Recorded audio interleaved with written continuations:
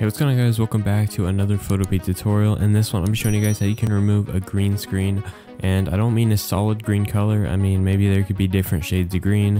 I'm going to show you how to remove that because it's kind of hard to find. So without further ado, let's get started.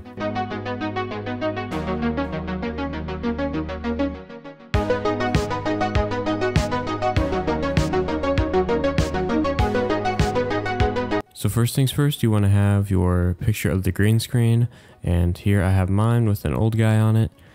And the trick is for this tutorial is the green screen is going to have different shades of green. So you might have some darker green, some wrinkles, and this is going to be showing you how to eliminate that, because obviously if it was solid green you can just use the magic wand tool, but this is a different situation. And it's really easy, but it's kind of hard to find. So all you got to do is make sure your layer is selected.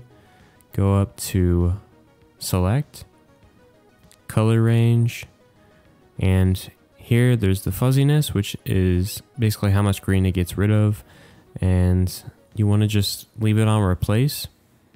Click somewhere on the green. Don't do the darkest shade of green, don't do the lightest shade, get like an in-between.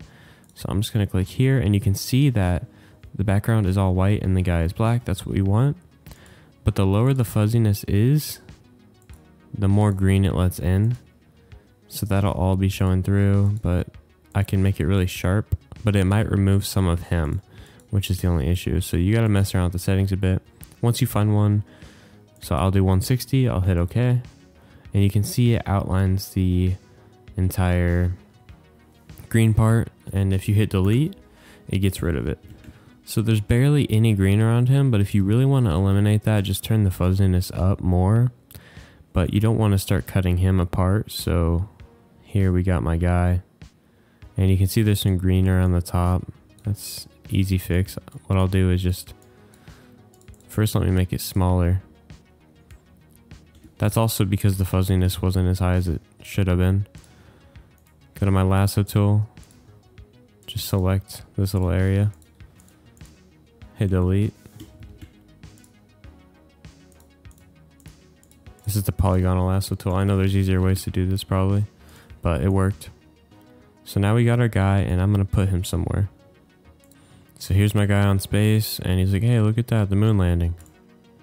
So yeah, that's how you do it. You just put your guy on the background, you're good to go. So hopefully this tutorial helped you guys. If it did, leave a like and subscribe. It was an easy one, and I'll see you guys in the next one. Peace.